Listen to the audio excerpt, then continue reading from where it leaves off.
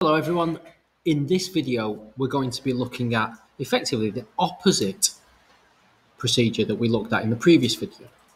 In the last video we looked at saving a number in the position variable and using that to get a particular name of a planet from our list. What we're going to do now is instead of that we're going to give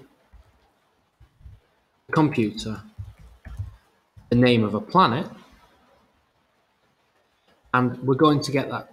We're going to use a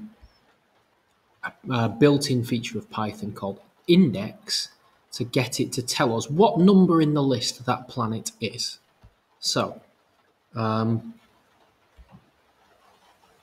we're going to do, I'm going to call this variable planet like that, and then I'm going to get position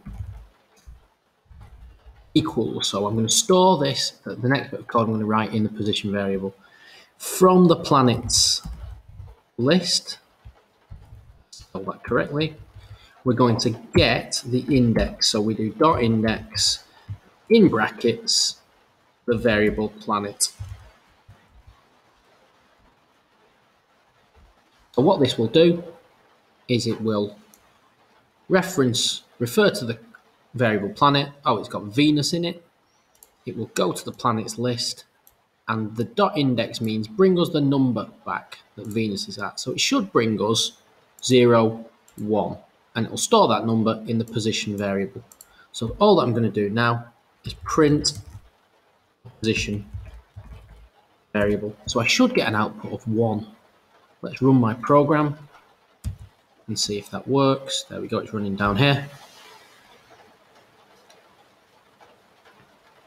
There we go, output of 1. Now, that's useful, but actually, if I was wanting to know how many planets from the sun Venus is, then it's not quite as useful because it isn't the first planet from the sun, that's Mercury. And this is where we can do a little bit of playing around with our code to make it compensate for the fact that it starts counting at 0 and not 1. So I'm going to go print position plus 1. So now if I run my program,